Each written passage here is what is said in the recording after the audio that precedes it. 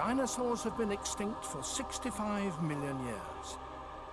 But in the jungles of Central America, there's a world still inhabited by prehistoric-looking reptiles.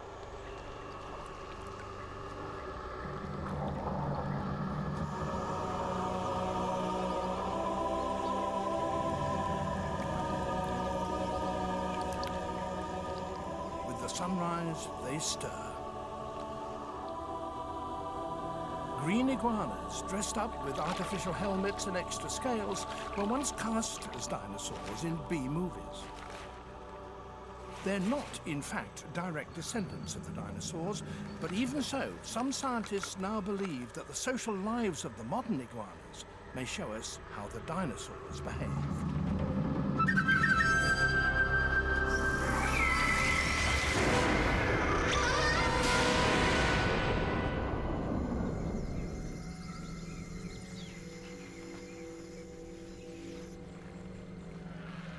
This jungle has a black lagoon, and in the center is an island, starting point of these iguanas' epic story.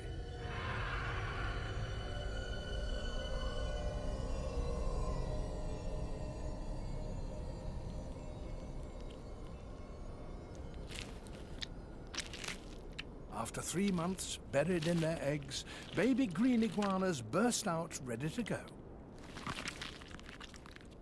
We know from fossils that some baby dinosaurs hatched from communal nests, but what happened next?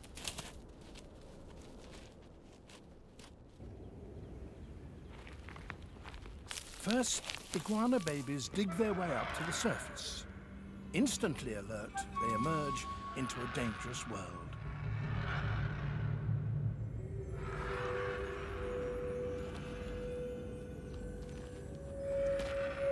Hundreds break out from different clutches over several days.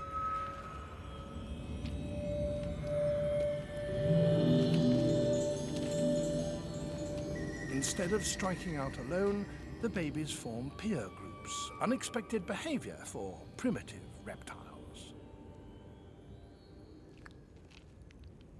They taste each other, forging social bonds that may help them survive a risky start.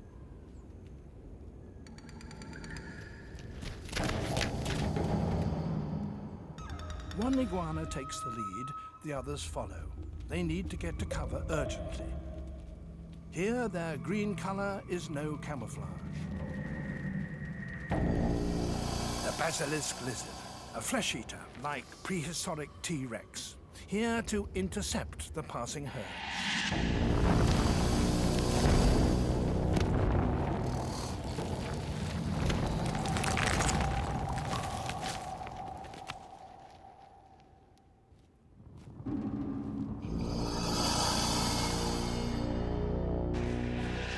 Dramas like this between reptile predator and prey have been played out for millions of years.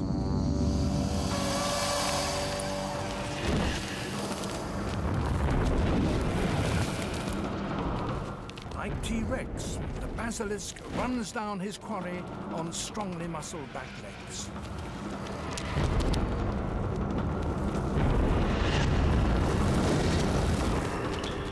Instinctively, the babies head for water.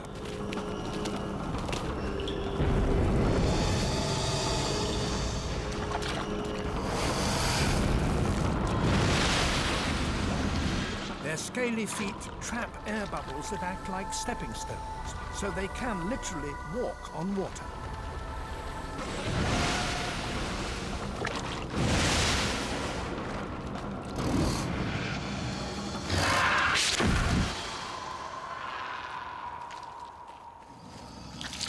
This is just the first of many dangers that threaten the babies. The next is starvation. There's not enough food on the island. To find food and shelter, they'll have to swim for it across the Black Lagoon.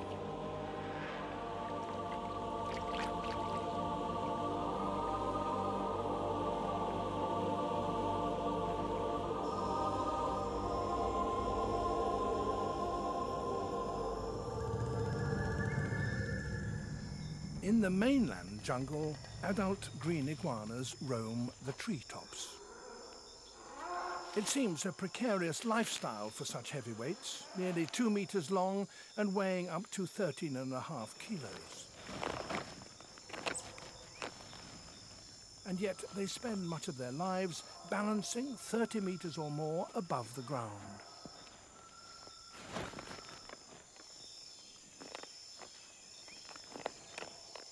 These claws may look as if they're made for ripping flesh, but they're not meat hooks, they're grappling irons.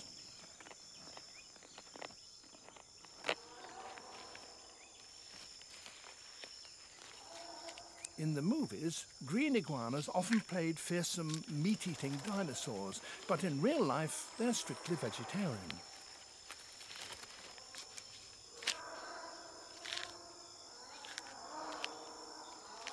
Iguanas made it big by eating up their greens, just like the extinct plant-eating dinosaurs.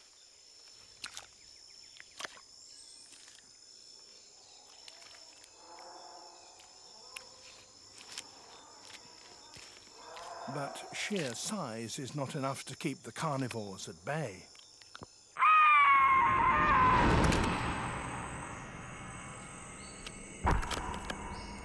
Birds are descended from dinosaurs.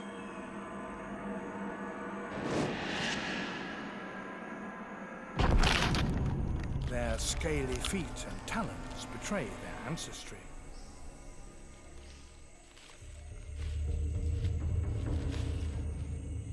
A migrating red-tailed hawk is strong enough to snatch an adult green iguana from the canopy.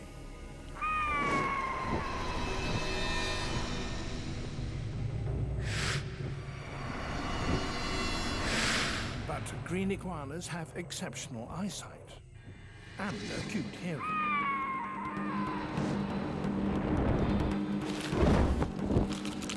And there's a reason why they like to hang out above water. Iguanas are the ultimate base jumpers.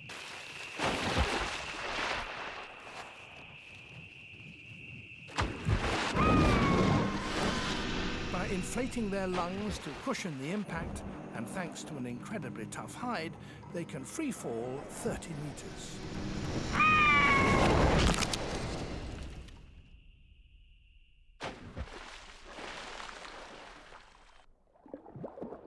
Like its movie look-alike Godzilla, it's surprisingly at home underwater.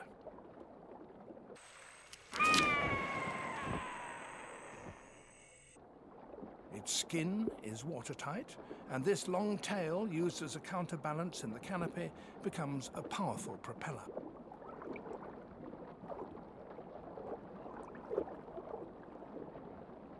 But the green iguana has yet another escape strategy, as extraordinary as anything in the movies.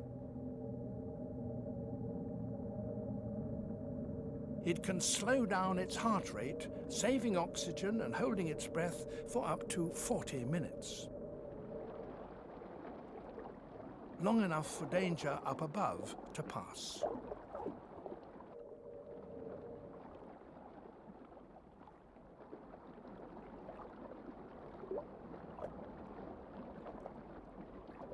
At the surface, it refills its lungs.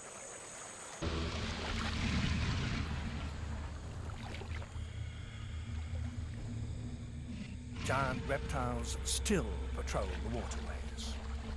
Crocodilians have hardly changed since their ancestors hunted dinosaurs.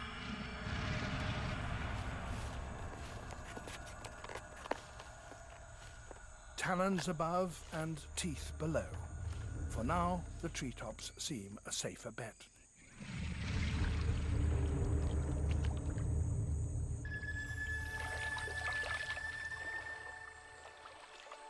Most of the babies have survived their crossing and arrive en masse to explore the mainland.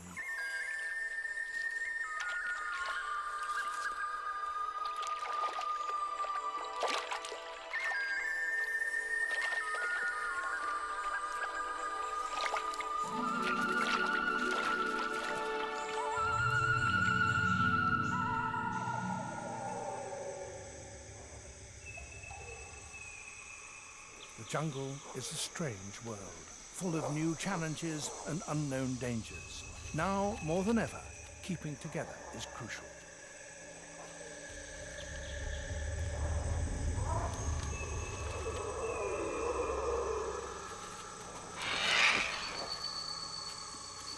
Instinct drives them on in search of food and shelter.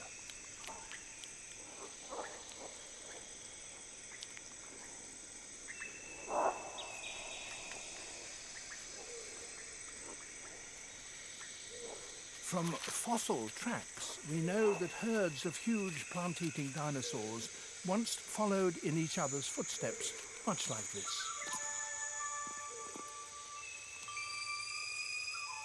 There are endless curiosities along the way.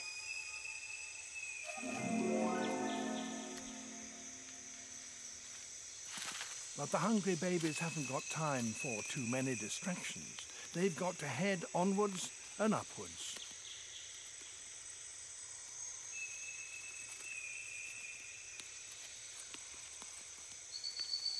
They're amazingly sure-footed. They already have a set of climbing gear in miniature.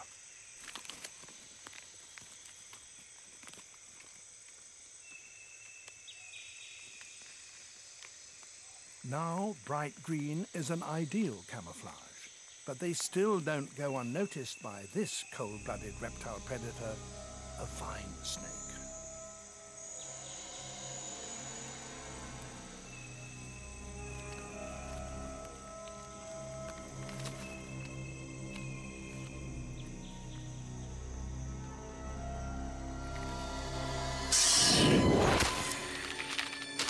Perhaps no more than 5% of green iguanas will survive their first year.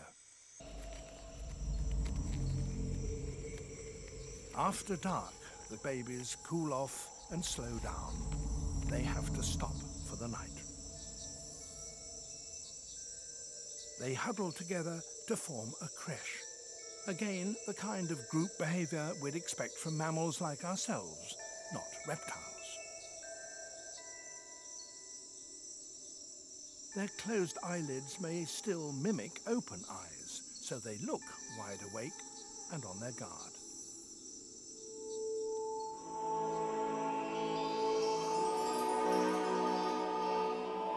The babies have survived their first night in the jungle, and as soon as they warm up, they must move on.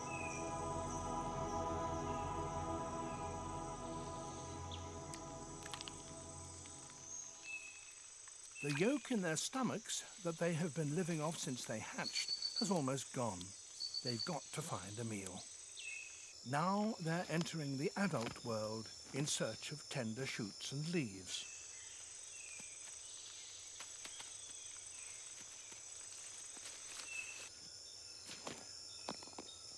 Encountering older iguanas can be to the baby's advantage.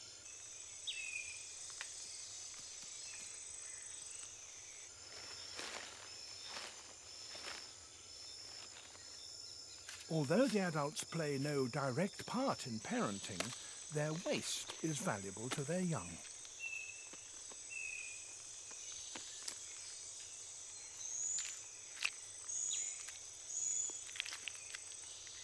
By feasting on droppings from their elders, baby green iguanas take in gut bacteria, and this helps kickstart their own ability to digest plants.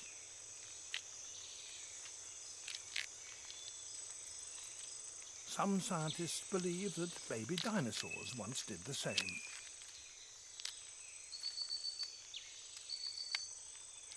It could be one reason why prehistoric herbivores travelled in herds.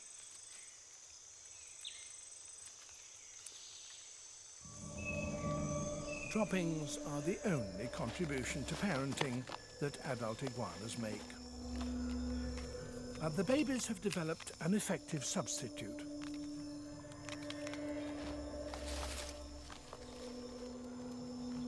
The security of being one of the gang.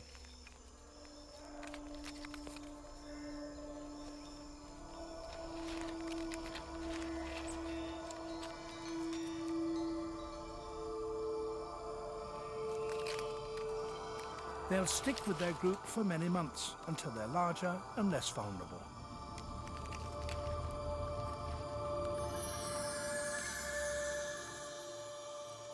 But it will be 5 years before they look like this. In the mating season, adult males turn brighter orange and wave swollen jowls like flags to signal their desire.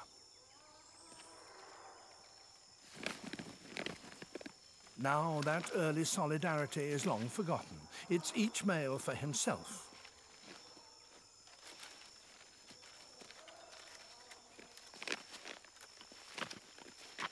The biggest males establish territories highest up the tree, from which they nod and wave to catch the eye of passing females.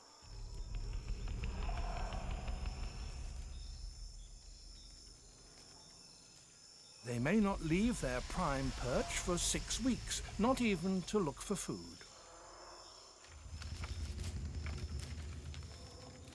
Smaller males are forced to make their pitch below their bulky peers. But a spirited performance can still attract a female.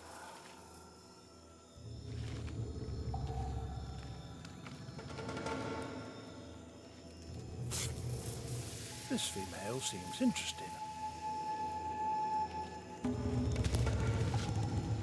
Each male has his own unique head-bobbing repertoire.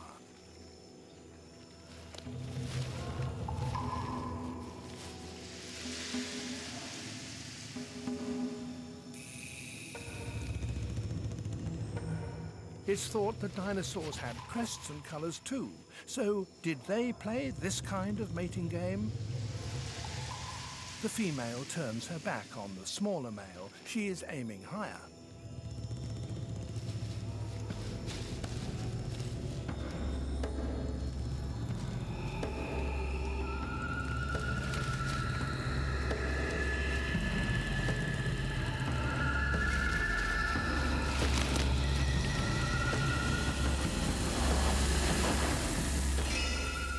A male like this one at the top of his tree can mate with all the females in his territory.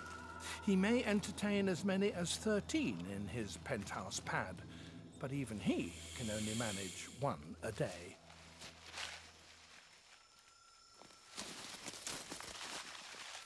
For a female, mating marks the beginning of another arduous journey, all the way back to her birthplace.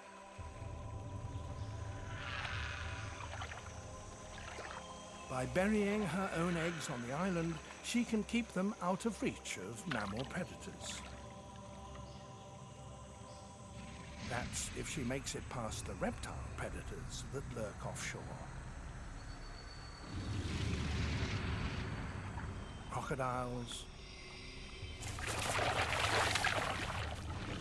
and caiman.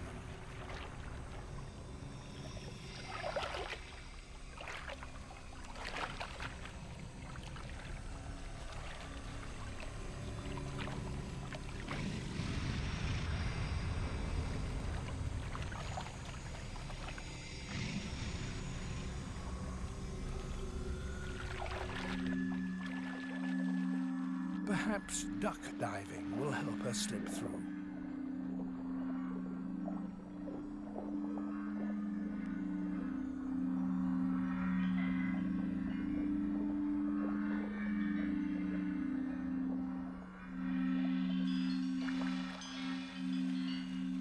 Other pregnant females face the same ordeal.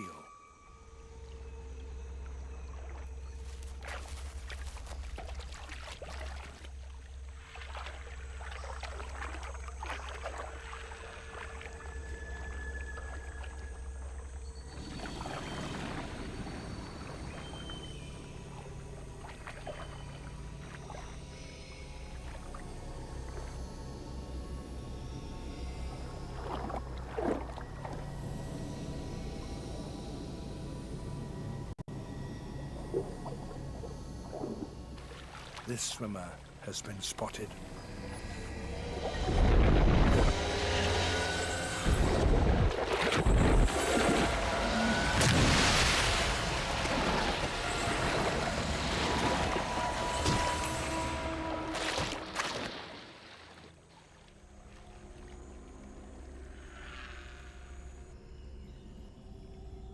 Some females have to cover more than 2 kilometers to reach the island, but exactly how they find their way is still a mystery.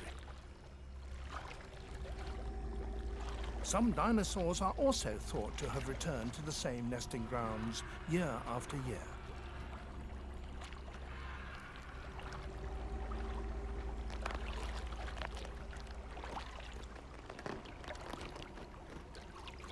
Once ashore, exhausted, she can take a breather, but she can't afford to lose much time. The race is on to grab the best nest sites.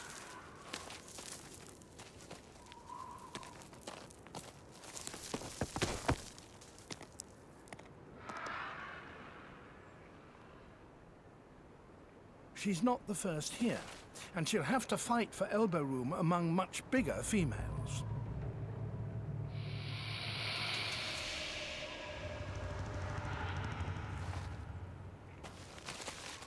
This bare ground with no shade or vegetation is why the females come here. There's nothing like this in the dense jungle, and they rely on constant direct sunshine to help incubate their eggs.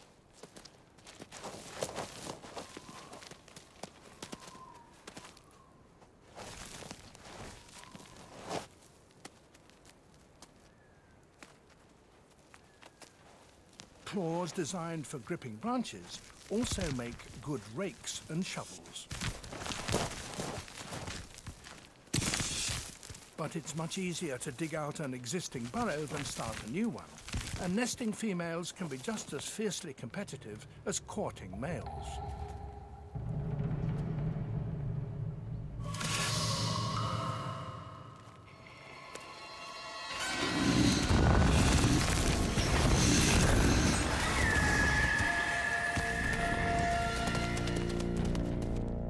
Loser will have to start from scratch.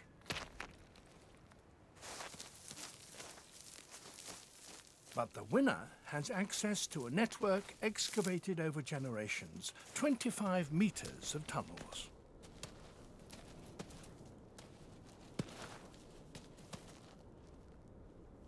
Provided she lays her eggs at the right depth, this underground oven is preset for successful incubation at 31 degrees centigrade. A female lays on average 25 eggs. Some plant-eating dinosaurs are thought to have laid a similar number of considerably bigger ones. The largest known is 45 centimeters long.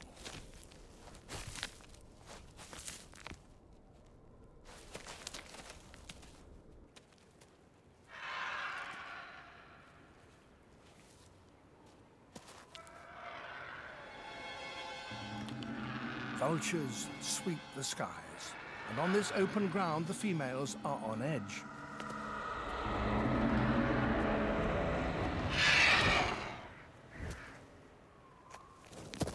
But vultures are scavengers. They won't attack the living females. They're after their eggs. The nervous females quickly seal the crypt.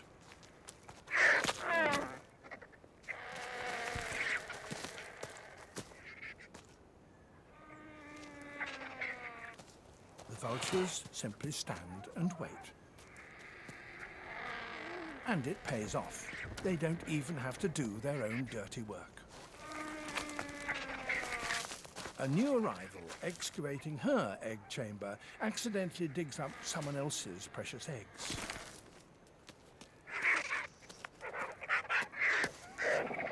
The vultures move in.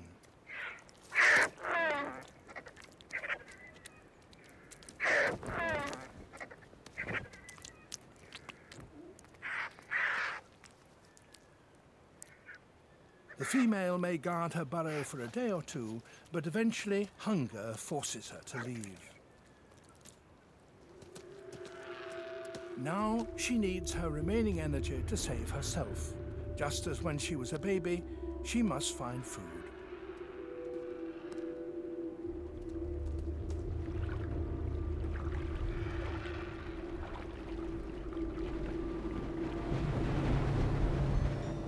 The wet season begins.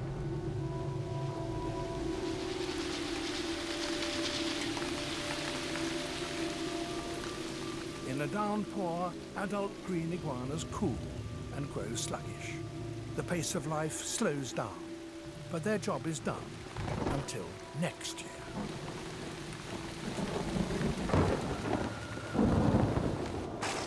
On the island, their young lie in waiting, as those baby giant reptiles did 100 or more million years ago. The green iguana's sophisticated social life could give us new insight into how some dinosaurs behaved.